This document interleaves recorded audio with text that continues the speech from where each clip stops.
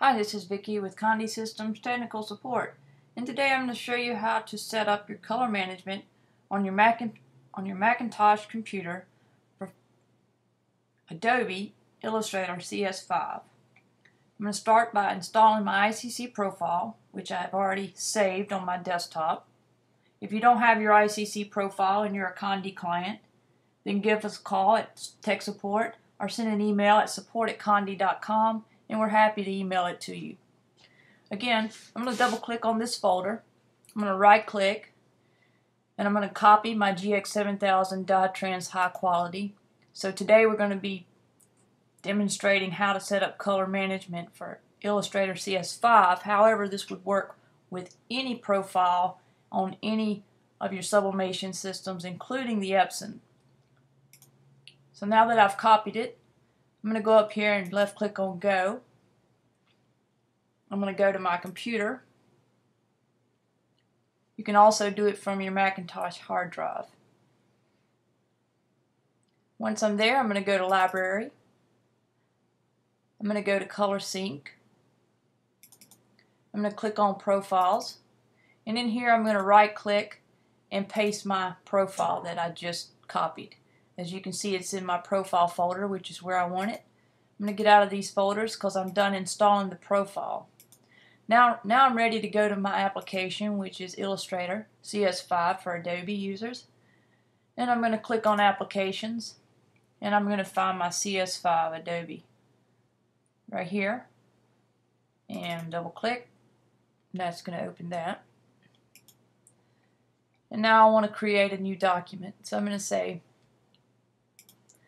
File, New, and that's going to open up a dialog box where I can detail my document. And for the purposes of the video and setting up color management in Illustrator CS5, we're just going to write Demo, because we're not really going to put anything important on the screen. This is not about printing. Letter size is okay. All these other things are okay, so I'm just going to say OK. And there I have a new blank document.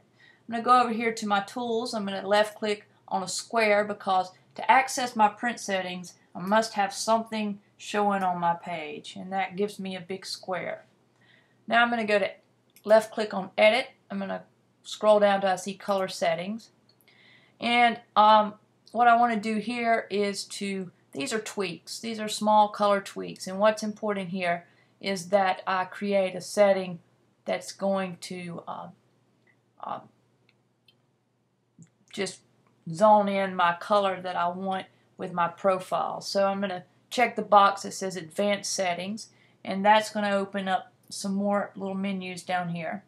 And my RGB color setting this is what I want in there. It's already set for me, but if it's not there, if I don't see the sRGB IEC 61966, I'm going to click my flyout and I'm going to select it.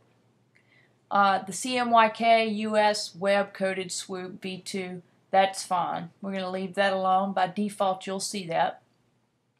Color management policies is going to be Convert to Working Space. If you don't have Convert to Working Space, then just go in there and select it. And this is fine for my CMYK. If that's not selected, you can choose that too. We're not really using CMYK here. Ask when opening, ask when pasting, ask when opening. We want to check those boxes. So now what I want to do is to change my intent to perceptual. Black point compensation is selected by default, and I'm going to save it. So I left click on Save. I'm going to give this a name. I'm going to call it Condi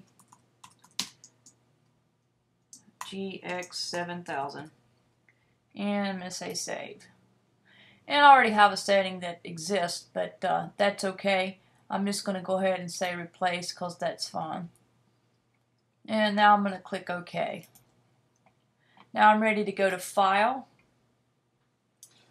and I want to go down here to Print so that I can get to my custom print settings.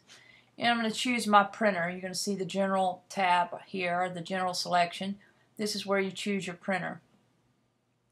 Now I'm ready to jump down to color management settings, And where I want color to be managed is going to be let Illustrator determine colors. If that's not selected, make sure you select it. That gives me the ability to put a profile in here, which is the profile that I just saved in my profile folder. So I'm ready to scroll down and find my GX7000 profile, which corresponds with my Gel Sprinter GX7000. Every printer has a unique profile, so make sure you have yours that goes with your printer. I'm going to change my rendering intent to say perceptual. And if I want, I can save the setting. And I'm just going to go ahead and save it because I want to show you how to do that. And we're going to call this, again, Condi GX7000 because this will only work with my sublimation printer. I'm going to say OK. So now if I wanted to go in here and print, say I had a new document, I can just click this fly out and choose my preset, and that's going to put everything back. And now I'm going to, well, if I had an image, I would print now. Ricoh users, you're going to mirror your image, and Epson people, you can save a preset where it mirrors your image for you. Some of the Macintosh people now have a driver, the new driver, where you do have a preset for mirror image, but if you don't, make sure you mirror your image for the Ricoh printer, which is done in your application. I'm going to click Done here.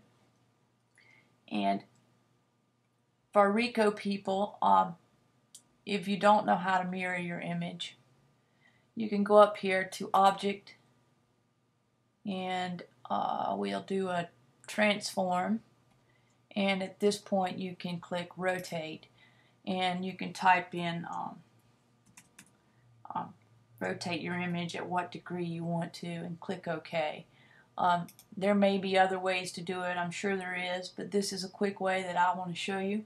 But make sure you do know to mirror your image if you're a Ricoh user. If you don't have a preset saved, you'll need to do that before you sublimate to Condi products. Again, that's all there is to setting up color management for Illustrator CS5. If you have any questions for us, you can contact us at condi.com, or you can go to send us an email at support@condi.com. Also, you can give support a call at 1-800-826-6332, and we're happy to help you with setting up your Photoshop your Illustrator CS5 and any of your Adobe programs if you're a Condi client. Again, thank you for your time, and we look forward to hearing from you.